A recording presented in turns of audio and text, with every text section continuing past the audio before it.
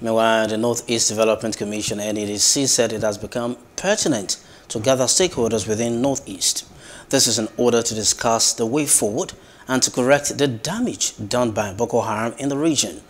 The Managing Director, Mohammed Alkali, disclosed this in Yola during the consultative and engagement meeting on its developmental 10-year plan for the Northeast. He explained that the NEDC is doing everything possible to rebuild all the places touched by terrorists. Professor Boboyumar represented the Managing Director. He said the master plan will identify the needs of the region and spell out strategies, immediate and long-term interventions for the recovery, stabilization, renewal, and sustainable development of the region. Take a listen.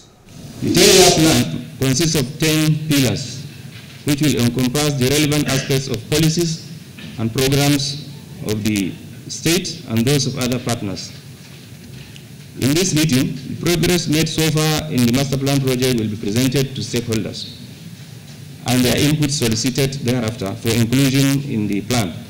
It's still a awareness for our security men of market state. It's not yet over, but we can't submit to it completely and say it must be over before we start rehabilitating the region and the victims that are already born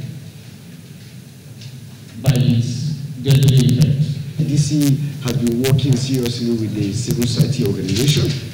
But this morning, I want to say two things. One, I want them to improve their coordination and they are working with the CSOs because we are all doing the same thing, trying to develop our region, trying to make our people to live a better life. This is a laudable effort of the Northeast Development Commission, and especially the women are involved, and they tend to bring up issue of gender equity, which is a laudable.